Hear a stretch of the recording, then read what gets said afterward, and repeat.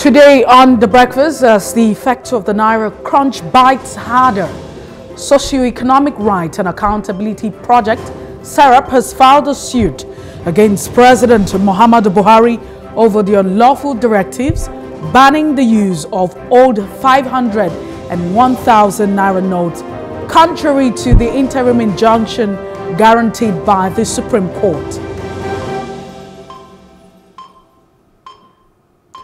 Also on The Breakfast, in the wake of all economic crisis, farmers in the country have scored the administration of President Muhammadu Buhari low in tackling the nation's current food crisis.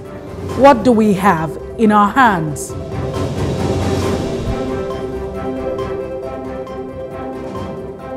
We'll also be reviewing all of the biggest stories on the front pages of the national dailies in the country.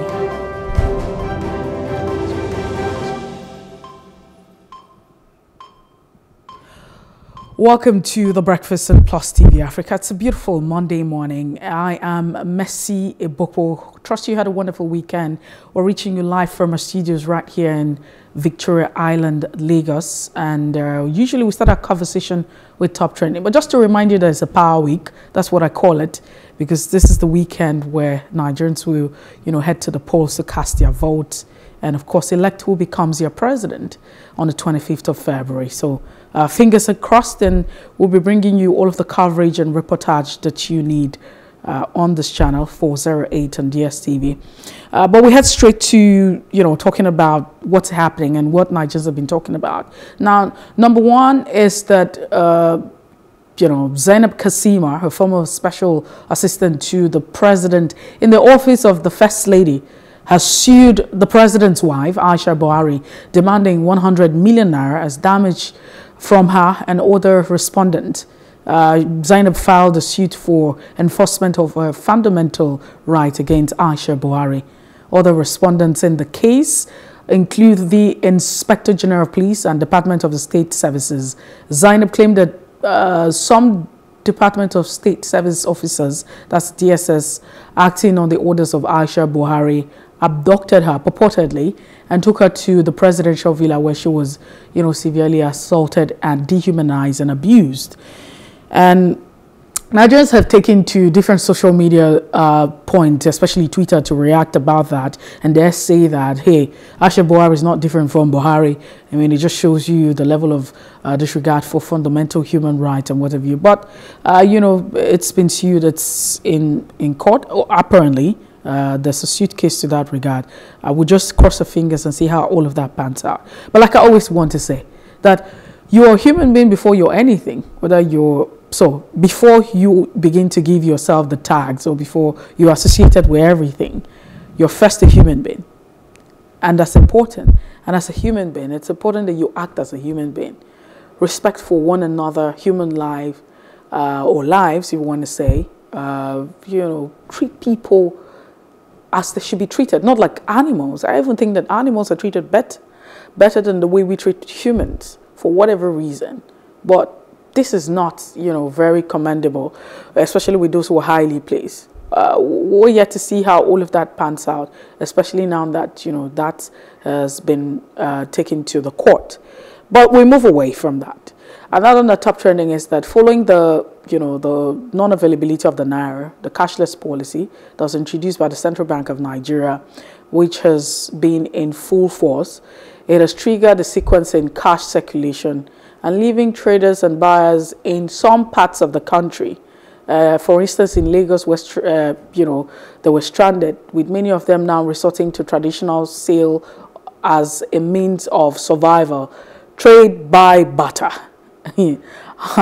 Well, this pattern involves that you have an exchange of goods or services between traders and farmers without cash payment. And so that has become like a means following all of the lingering cash shortage that appear to have taken a very firm root, with the central bank insisting that the old notes of the 500, 1,000 are longer a legal instrument in the country. I'd like to leave it at that, and not also to, look at the presidential speech the presidential address at the time, where he talked about the fact that just 200 naira note is very valid right now as we speak. I mean, 200 naira note is what can be used. So if you still have 200 naira, that's the only note that can be used in the means of exchange or exchanging in the course of transaction, however you want to put it right there. But 500 and 1,000 is no longer a legal tender in Nigeria. And I remember having this conversation with my, someone very close to me, and he had suggested that as a means of survival, because if you look at this policy, it would probably hit those who are at the grassroots. And so people would have to find a means of survival and resorting to that. And I'm quite surprised that this has been the case. There's also another video.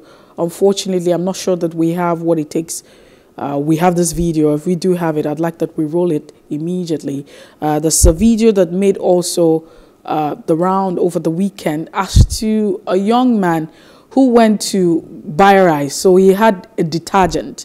Apparently, he owns a shop. So he took his detergent to the lady who sells food. And the detergent was worth 300 naira. So he wanted food worth 300 naira. So he used the detergent in exchange for the food for 300 naira, and that was rice. I'm just saying that this is what it is. But I'd like to bring to your notice that there's a market which is located in a remote village in Esokumba in Akpabuyo. That's in Cross River State. It's a weekly market that starts from 7 a.m. and ends at noon every Saturday. Now, what happens in this market is that people come to the market, there's trade by barter. So people bring their goods and exchange for another one. So for instance, I have yam and I want beans. So all I do is I just take my yam to the market, and someone who wants my yam would bring what I want, and we exchange, or however it is. Whether it's fish, that market exists. Despite, now this is not because of the the cashless policy, but this market has been in existence. I mean, it still exists even as when we have, the naira as a means of buying and selling. But most importantly is that we have to find a way to survive. And so we have seen reports, we have heard of stories where people are taking to the street to destroy the banks and cause mayhem, and, riot, and become very destructive and are not peaceful. That does not solve the problem. You want money, you don't have money. It's a means of survival. I mean, we have to find a way to survive.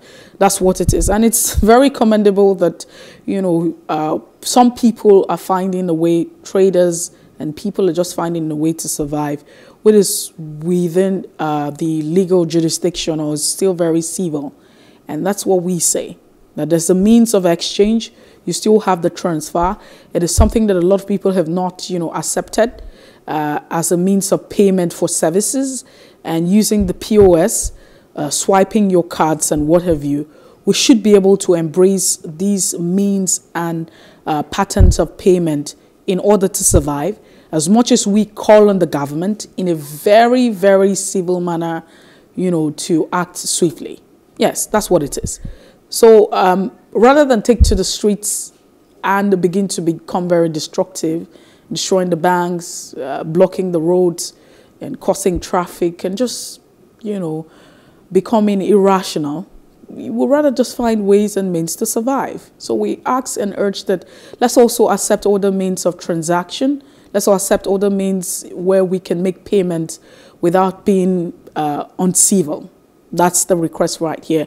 We'll take a break, and when we return, it'll be time for us to go through the front pages of our national dailies. We'll call it Off the Press. Please stay with us. Good morning.